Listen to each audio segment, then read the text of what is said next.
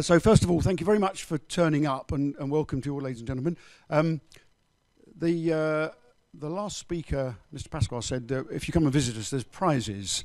Unfortunately, the prize has already been awarded, so if you're here for the prizes, I'm sorry to let you down. And the room being so full, I all assume you've heard of my colleague, Mr. Matthew Yongles, who is the CTO of Smartlogic, and he and I will be sharing a presentation. Unfortunately, because it's being recorded, we're going to have to do a bit of handing over the microphones. There will be some time at the end for questions. If you've got anything burning you want to raise on the way, then please shout, and we will try and address it. So a few questions, if I may. How many of you are existing MarkLogic users? There's a few. Any existing Smartlogic users? Excellent. I know more than all of you, so that's a good place to start. So Smartlogic is a platform we call content intelligence, and the prime role of that in most organizations that use it is to unlock the value of information, or value of information which is locked away in unstructured content. We'll get into a bit more of that, and Matthew will explain some of the technology. I'm Paul Gunstone. I look after the commercial interests of Smartlogic outside of the US and Americas. So if I can find the technology. The first thing is, why do people use us? Well, there's a range of problems on here, and they're roughly divided into sort of businessy and technically. And I'm going to talk about the businessy ones, and Matthew's going to talk about the technically ones. And we've seen some of these expressed already on the main stage. A gentleman from KPMG was talking about the KYC, AML, FATCA, all of those sort of meeting those regulatory compliance. And we have the first two of those there, where the manual operation of doing that can't cope with the volumes and isn't sufficiently accurate. In the pharmaceutical world, pharmacovigilance is an incredibly expensive process to fulfill. We're a MarkLogic partner. There's a few other MarkLogic partners here. Sharing information is quite difficult because you don't use the same language, the same linguistics. We don't talk about things the same way. I talk about petrol. My colleagues in the US talk about gasoline. We're talking about the same thing. So if you want to share information with partners, you somehow have to normalize all of those linguistic changes. We saw in the last session about redaction. So how do we know that that document has got some individually identifiable information in it, or personally identifiable, or health information in it, if we haven't read the document? That's the challenge. One of our longest serving use cases is discoverability. I can't find stuff. And that's because the metadata that's associated with most content is insufficient. And just as an example, if someone was writing this document and storing it away into a document storage somewhere, they would apply some metadata to that. They would give it a title, they'd put their name as the author, they'd give it a date, and it may be some little description. It's the agenda for MarkLogic World 2016 in London. But actually, there's quite a lot of stuff in here which that small amount of metadata doesn't cover.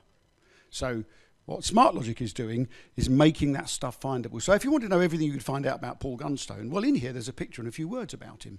That wouldn't be covered by the metadata that's normally associated with it. Because of that challenge, organizations are making information, business intelligence, knowledge management, information, missing most of what they already know. How can I say that? Because organizations commission engineers' reports. They have meeting minutes, board meetings, they have email, they have, there's a ton of stuff in which a huge amount of wisdom goes, and it's put away into a document management system or a file share or an email or even a PDF. We heard a lot about those yesterday. And it's not accessible, not unless someone goes to read it. So, Matthew. So far in the conference, we've heard a lot about data silos. And MarkLogic is great for putting all those data silos into a unified database, allowing you to query it, do analytics, reporting, all sorts of things on top of it. But in order to join up that data, you need to align your vocabularies, you need to align your metadata. And how do you do that? When you take on a project, of merging those silos, of creating a unified view of those silos. From a technical perspective, you're faced with a challenge of not only understanding where the data come from and what is the meaning of the different elements of data, but also the constituents of it. And we've heard some of it this morning when Joe was talking about the entity service. But what about the ontological aspects of those vocabulary, the equivalencies in the vocabularies, the relationships, etc.? How do you figure those out? It's not only a technical job, but it's also a data science job, and we're going to go through some of that as well. But those data silos and bridging those is very interesting to use the information that's locked away inside of the organization. But what about external data? When you're dealing with regulatory data or public data that you want to add to the mix to contextualize the information you're presenting to your users. And that's where linked open data and linked open vocabularies come into play as well. Yet another challenge for aligning vocabularies, aligning terminology. And if you miss those steps and simply try to assemble together all of the data you have in the form that you found it in, all you're going to end up with is a cesspool, a data lake that's essentially just a swamp of data that you can't really exploit. So the presentation today is very much about how could you make all of that data that you can find, that you can collect, that you can aggregate, self-describing, so you can join it up to perform the analytics, to perform the 360-degree view of your customers and of your information. Thanks, Mathieu. And the next slide illustrates some of the folks that we are working with who have solved these problems using Smartlogic. And there's a couple of things I'd want to comment on this slide. One of the reasons for showing it is the enterprise scale. These are all, as you can see, fairly large organizations, many of them global organizations. And we heard yesterday from Gary that one of the key features of MarkLogic is its enterpriseness. And that's the same for us. So the ability to scale, the ability to be secure. There's a couple of things down here, the US Department of Defense, the US Army. These are, these people take security fairly seriously. So we are enterprise scale. Again, I've sort of broken this down into roughly financial services, roughly manufacturing, roughly media and retail, life sciences specifically, services, I couldn't quite determine how to address those, and government type organisations. Someone has redacted the NHS. But the National Institute of Clinical Excellence allow us to talk about them, but they're part of the NHS and we can't talk about the NHS. So, that is, there's people doing it today, big scale, globally. This is a complicated slide. Yeah, I'll probably skip over most of it because you can read it. So, what is Semaphore? Semaphore is composed of three core components. And I've already talked about ontologies, so the number one element, where you start, is in building ontologies. So Semaphore provides an ontology management component very much geared at usability and simplicity. It's geared for subject matter expert, for business analysts. You don't need a PhD in semantics to use it, and that's the entire point of it. You can understand, so long as you understand your business data, so long as you can understand and represent your knowledge, you can use the tool, describe your knowledge, and the other parts of Semaphore will then be put that knowledge to use. The second component is what we call Semaphore Semantic Enhancement Server. It's all about user experience. So trying to analyze the user intent against that ontology so we can use that to drive queries and so on. But the point of this slide is very much to focus on the third component, classification, our classification server. And that's very much part of the magic of Semaphore, because that's where metadata essentially is generated, is created. And it can be done in three ways. And the first functional use case here is enrichment. A lot of time we find semi-structured or unstructured data containing a wealth of information. It can be anything from topics, concepts, themes, primary or secondary themes, anything that describe the content itself, anything that can be used to monetize the content. I mean, at CNN, for example, the point of the project there is to try and maximize user time on their site, because users come in via Google, read an article, go away. What they want to do is monetize users, get them to read more of their content. And in order to do that, they classify the content so they can provide related content that's very linked to the theme and the intent of the user. So enrichment is very much about thematic and subjective metadata generation. The second functional capability is extraction. And that's something we talked about a fair amount yesterday, especially in Michael Henry's presentation, where for compliance type processes, for operational type processes, you need very high precision, accurate metadata that represents the percentage shareholding of a given shareholders, the date at which a particular process needs to be renewed, etc. So very highly accurate and structured metadata that need to be identified within the content, and it can be sometimes very much obfuscated. It could be driven over a number of paragraphs. It can be found in a table. So some of it can be challenging in terms of subject matter expertise. It's not simply a matter of finding the right word on the right page. It's knowing that this document will be opted out of client money protection if in the first paragraph we've got this sort of vocabulary, if we've got an amendment that talks about this sort of protections or lack thereof, etc. So it can be very complex clauses in some cases. And the final functional use case is harmonization. And that's very much where the data silo conversation comes in again. When you've got semi-structured or structured data, is there a need upfront to harmonize that metadata when you ingest? Well, sometimes there is, but there's definitely also a need to harmonize that on the query side. So a bit of both there, and we're probably going to cover both use cases sometimes. I mean, especially in workflow and case management, you tend to normalize upfront in the ingestion process. In the case of monetization, you might be doing it later on in the process when you query, so that you can harmonize based on the user intent, based on well, the user target audience, really. So Matthew used the O word there, the ontology word. I steer away from the ontology word. Who knows what an ontology is? Oh, wow. I'm impressed. I bow down. I've mentioned that to some business people, and they immediately turn and start doing email. So I shy away from it. For those of you who don't, for me, and I'm a fairly simple person, it puts the context around understanding. So if I talk about Apple, I might be talking about one of three things. I might be talking about a piece of fruit, a technology company, or the daughter of Gwyneth Paltrow. And unless I understand the context, I don't know what that reference to Apple means.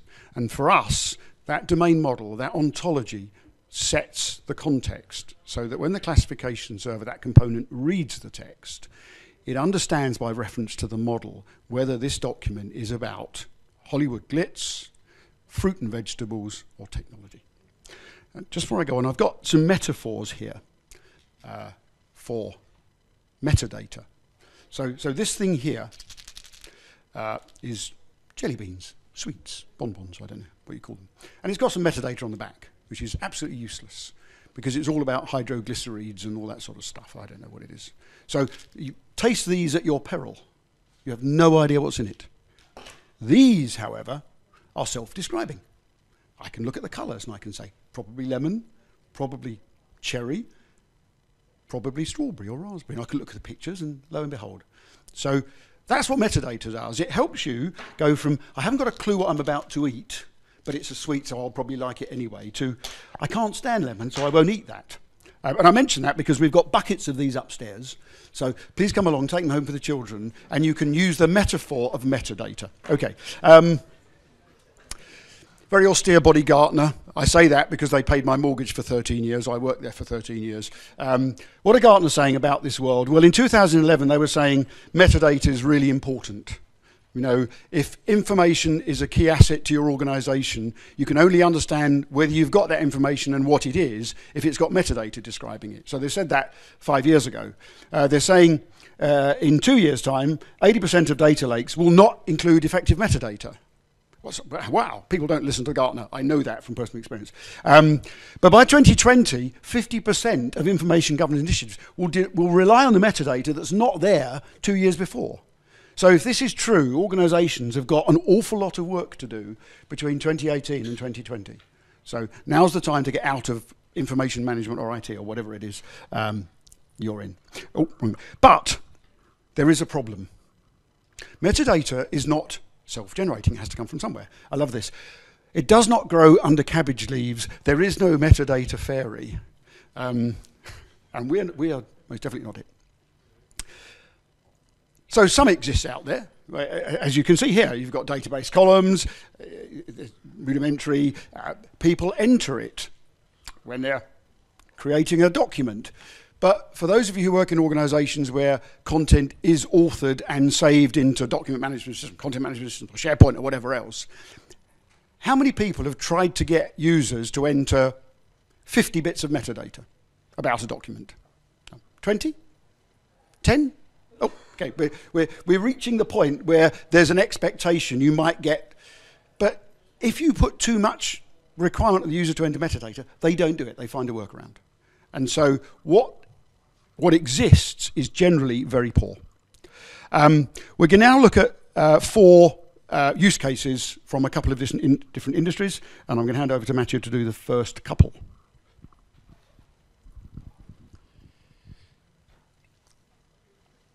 So, in the financial industry, I think the key denominator to all of the projects we've done is the requirement for very accurate facts. So, I've got a couple of slides, I think, from Michael Henry. I'm sure many of you listened to him yesterday. He was very passionate, actually, about his topic. Fantastic presentation. But everything that you saw on the right-hand side, all the extraction from the documents, that was semaphore. And everything that you saw on the left, pre-population of the fields, that was again semaphore. And the idea there is exactly like Paul was saying, if you force users to generate that metadata, to enter, to key in that metadata, you end up in a situation where the metadata is poor. Data quality is very variable throughout the course of the day between operators. It might be very accurate on a Monday morning, not so much on Friday at 4 p.m. And there's also a language barrier between the operators. It can be offshore and the data producers that may be coming from different geographic areas with different legislation. So in that context, what we're doing with Semaphore is making sure that the subject matter experts are able to define what they're looking for, how they should be looking for it.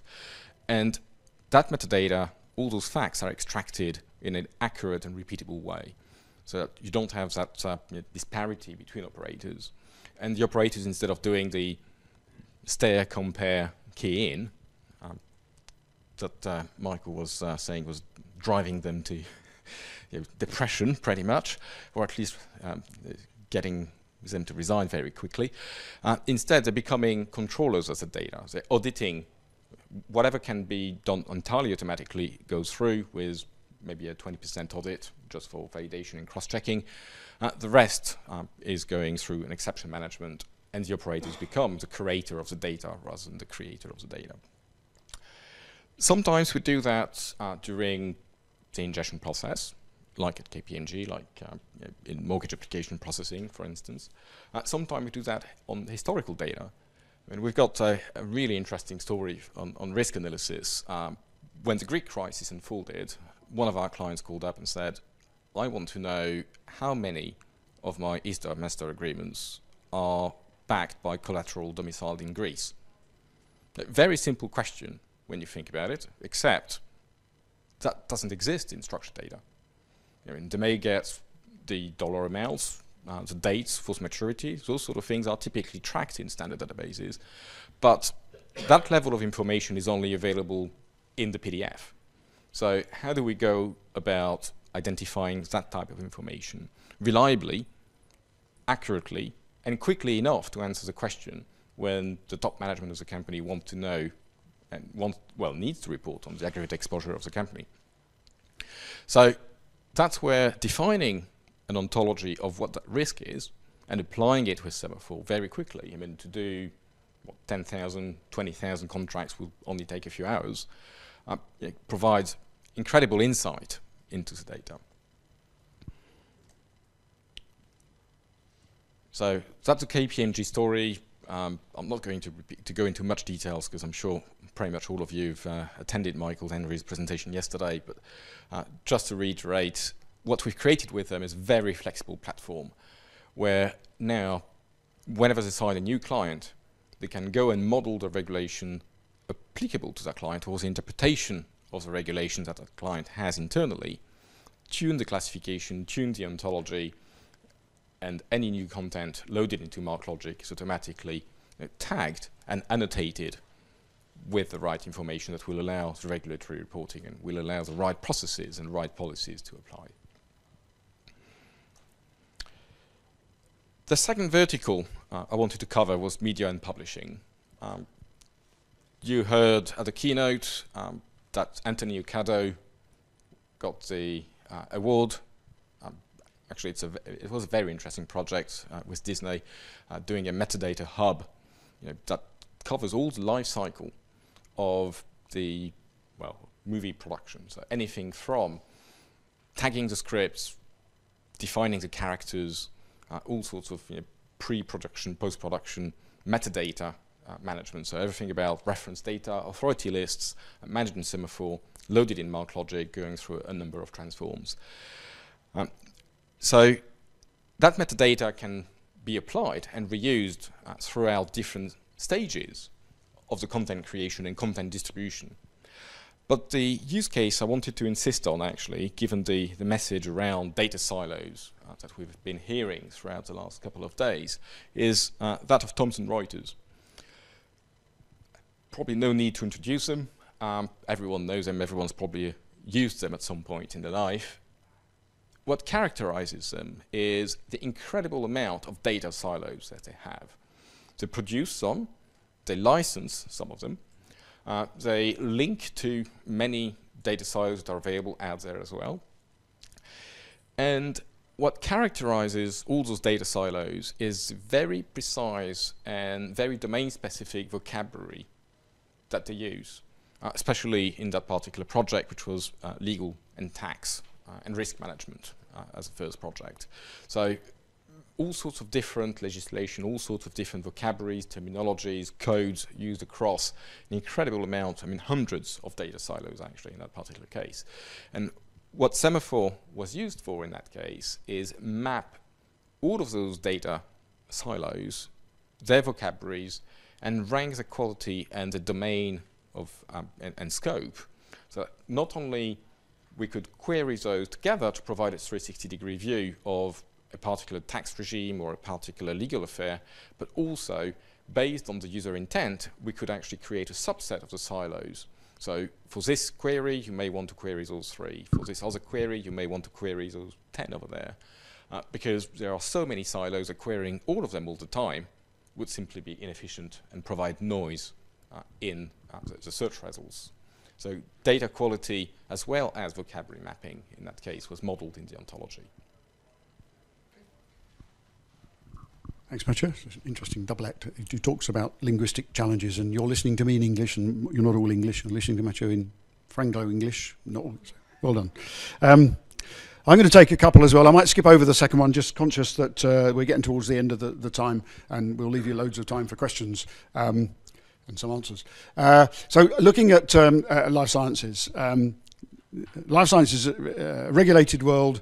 There is a vast amount of information. When that drug pops out of the end of its manufacturing life cycle, it's been a new chemical entity, it's been a project in a lab, it's been in preclinical, it's been in clinical, it's been in manufacturing, it's been in marketing. And in all of those bits of its life cycle, it's changed slightly on the way. And the way it's referred to changes on the way. And when you talk about ibuprofen, you're as a customer talking about a headache tablet. But if you talk to the guy that found the new chemical entity in the lab 25 years ago, there was no link between what he was playing with at the time and the drug you take to get through the day today. And this is a client, it's a German-American drug company, AbbVie. These are some shots of theirs that they allowed us to use.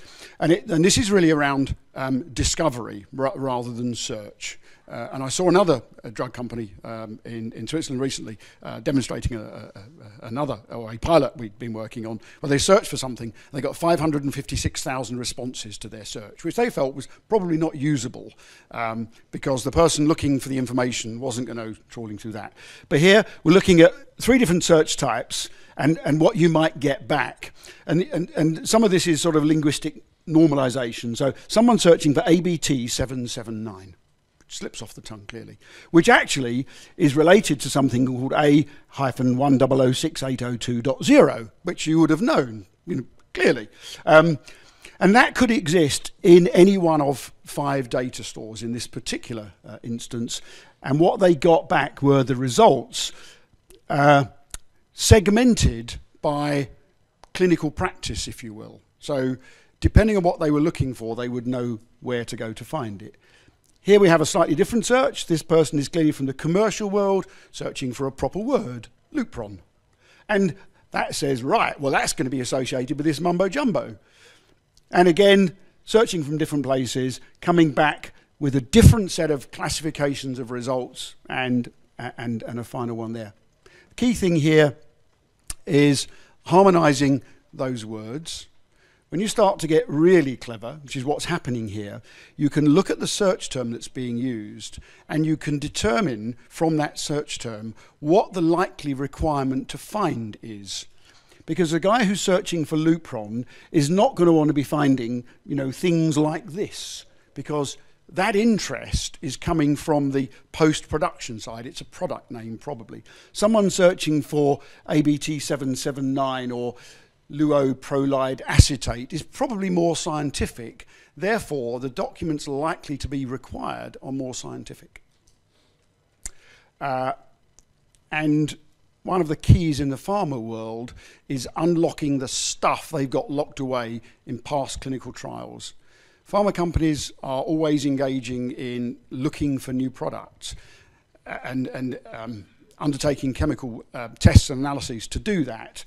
And what they've got locked away is known failures. Because when something stops, they keep all that data, they tie a big bow around it, put it in an archive and leave it.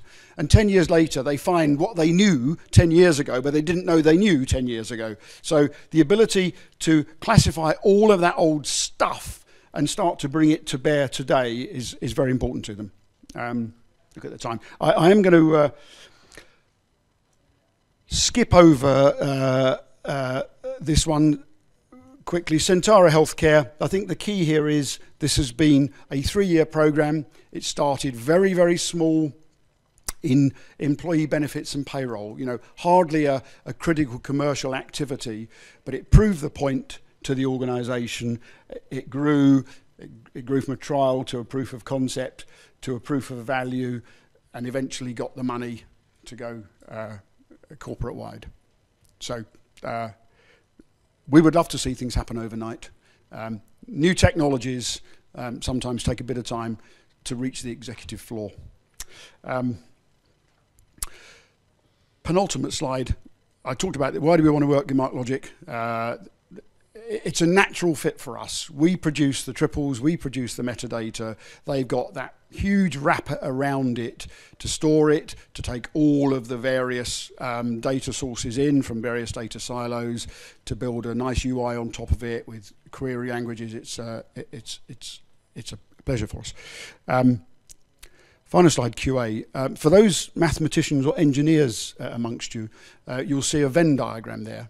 So you may have loads of questions, and we've got loads of answers, but it's rare that our answer will be to the question you're asking.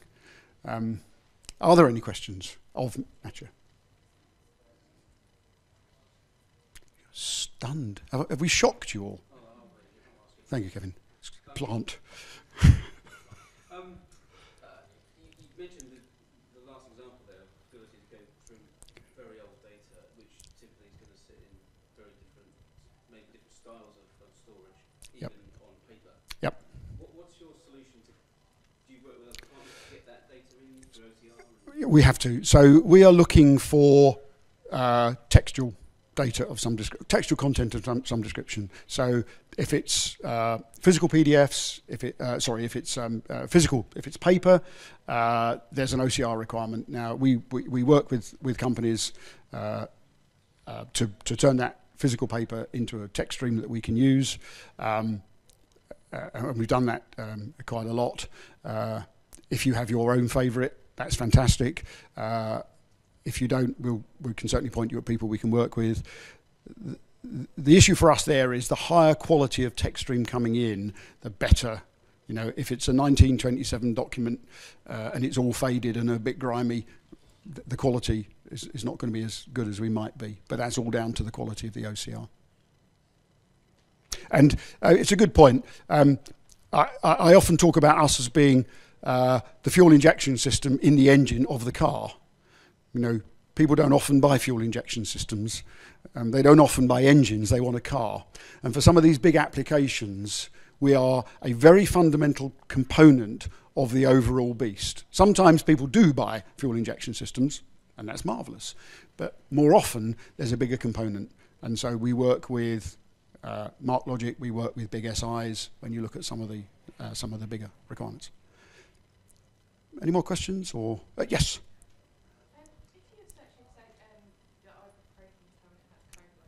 Yeah. Is that sort of synonym recognition done at the point of search or at the point of indexing? So if like your synonyms change, does everything have to be re-indexed? You've got technical then. So the question was, is it synonym, query expansion, or can it be done at indexing time as well? The answer is both, and it depends on the scenario. Sometimes you want to do that normalization, that harmonization at ingestion time, especially if you want to do operational reporting, because not everything is search. A lot of things can be BI, can be analytics, and there you need to have the metadata ready for the process to pick up. If you do search, you can indeed do a little bit of query expansion, bearing in mind that query expansion tend to be less precise than initial description, initial annotation of the content. And by the way, completely unrelated, but another way to look at this instead of Venn diagrams, to say it's all about semantics, so you're going to go away with answers for questions you didn't know you had. So, well, thank you very much. Oh, no, one more question. Sorry, how do you recommend getting the data from OM5 into MarkLogic? Are you looking at raw XML files that you're just pulling in, or is there integration tools that you can use? That's a very Smartlogic question. Did you say from OM5? Yes, sorry. So can we take that with you offline? Okay. But it's very easy is all I'll say. Okay. And you'll discover that when you talk to Steve who's standing behind you. Thank you very much. Enjoy the rest of the event. Thank you.